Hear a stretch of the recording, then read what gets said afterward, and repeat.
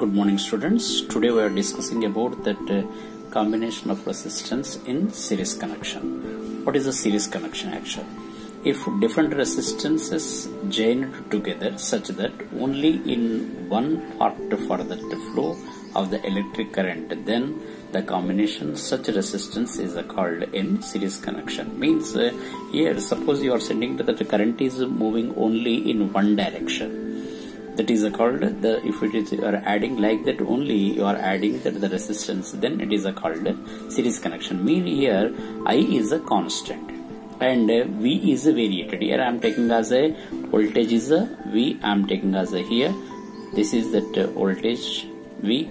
This V is means when you are adding this one, then what is the V here? V is dividing to that R1, it is a V1, and here for that R1 resistance, the voltage is how much? V1, and the current is I1.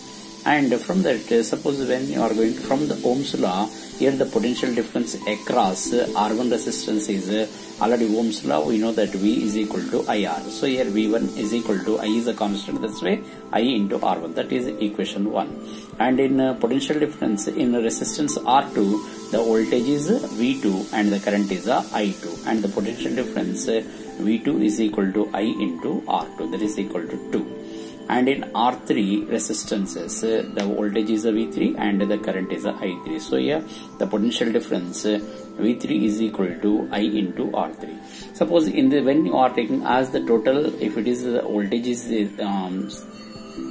series voltage, suppose I am taking as a Vs, the current is the same I, and the resistance is in series, how much it is, that is I am taking as the Rs. So here Vs is equal to I into Rs. When suppose the potential difference V across the series connection, Vs is equal to, we know the formula, Vs is equal to V1 plus V2 plus V3. You substituted all the values from that equation 1, 2 and 3 and 4. Vs is equal to IRs, V1 is equal to IR1, V2 is equal to IR2, V3 is equal to IR3. So here I am taking as a common from this, IRs is equal to I into R1 plus R2 plus R3. From this Rs is equal to R1 plus R2 plus R3. So here the resistance is when you are adding in series connection, the resistance is nothing but the total resistance in series connection is adding of that sum of the resistances. This is that in series connection. Suppose if you are adding that n resistances you are adding to in series, Rs is equal to, what is the formula for that? R1 plus R2 plus R3 up to dash Rn. Means from the in series connection the resistance is increases. This is in series connection.